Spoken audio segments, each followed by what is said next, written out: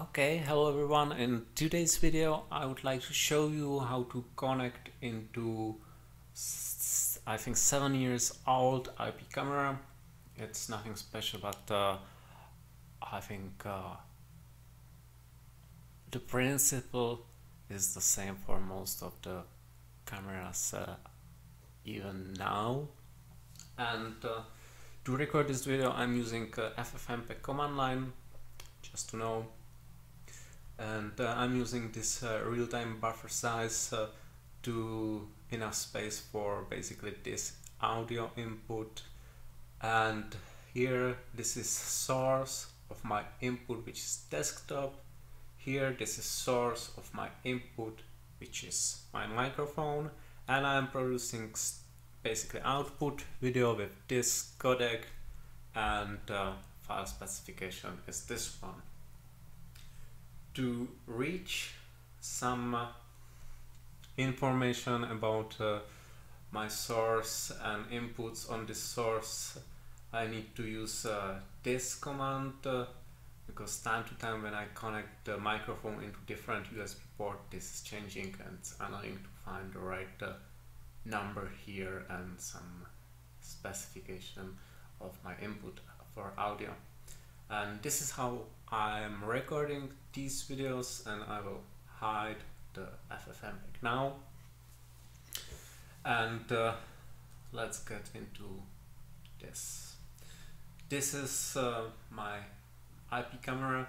This is just still image preview of this camera, and it's dealing and with this specification, and it's really old one. I don't know, it's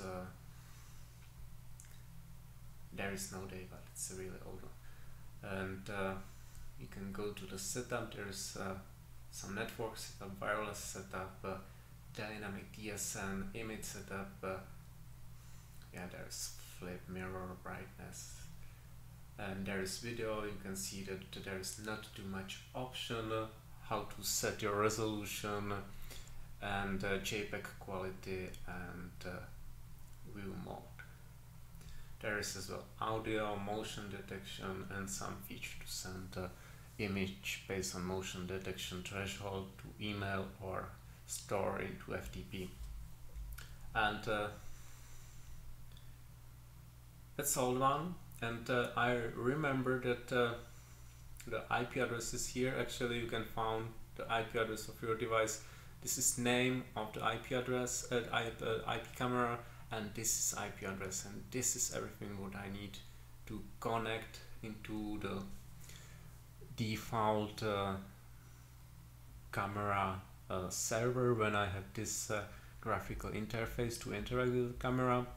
And I just set the new password for admin, and because I don't use the password before, and I would try to connect into this this IP camera from Opencv program.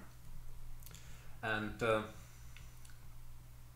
this is something what I will use, but every time I need to use basically this kind of pattern in this address. Here is all time specification of some protocol. There could be something like this. For real-time streaming protocol could be something different based on your streaming technology and camera, but every time here is basically how it's called user password, and here is actually IP address of the device, and after usually there is specification of the port, and after that there is some URL pattern to different resources on your camera. And this pattern, this part, is pretty much unique for each camera vendors, and you need to really take your serial number of your camera and found what is the resources and pattern of this URL available for you. And today I just guessed this because here there was this this pattern which is based on image and JPEG with this suffix, and it took me I think I attempted 4 or 5 times to come up with this. This is basically admin is username, this is password, this is IP address of the camera. There is video which alternate with image for still image, and there is motion JPEG which alternate with just simple JPEG. And this is what is here. And in Opencv I have just video IO, and I need just high GUI and maybe video and image processing, nothing else, maybe codecs. I'm not sure about codecs, and everything else is not used. And I'm using VideoCapture here, and I need to, let's say, know that my Opencv is compiled with ffmpeg, because for this VideoCapture is used ffmpeg, and here for VideoWriter is used GStreamer. This is what I show in previous videos, and I already described this. And I basically streaming this video, or restream this video from this IP address on different IP with this port, and I will catch the video from this IP address on browser.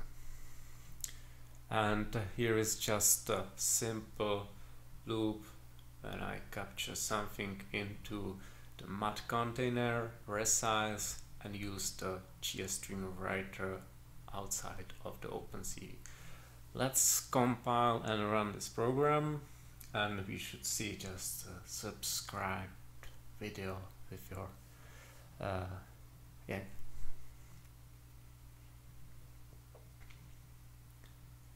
Let's wait for my 10 years old computer. It's fantastic machine for deep learning, actually. This ThinkPad used in my school research projects back in time. Okay, there is some video, and I will show you at least some fingers just to know that this is actually a real video.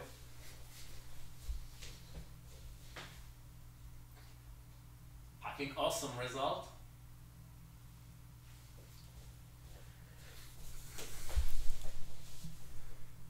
Or yeah, that was fantastic. That was really fantastic. And okay, let's move. This is a video. It could be processed in Opencv. You can do anything with this video from IP camera, and this is main message: how to access the IP camera video from Opencv.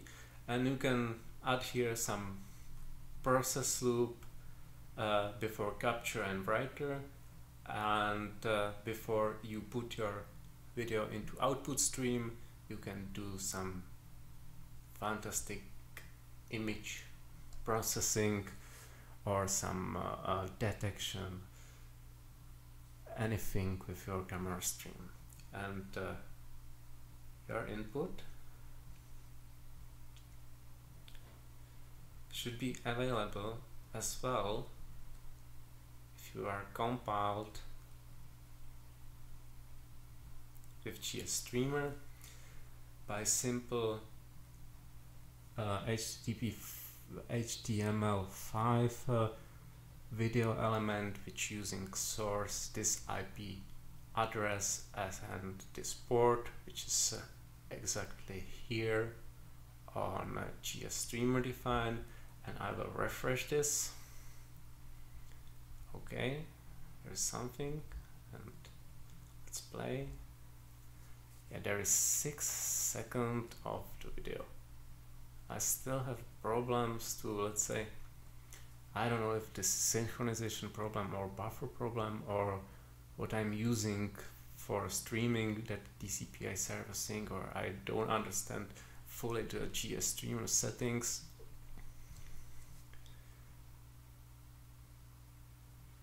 But at least this 6 seconds coming from my Opencv program. And that's it for today. If I have better setting and better things to say about the GStreamer, I will say, because I need to compile the Opencv with GStreamer on much more powerful machine to use to produce much more stable streams, or using some middle server to buffer the video. And that's it for today. The main message should be how to use VideoCapture, how to capture video from IP camera, and how to write this image from IP camera and push it further into some web application or somewhere else. That's it.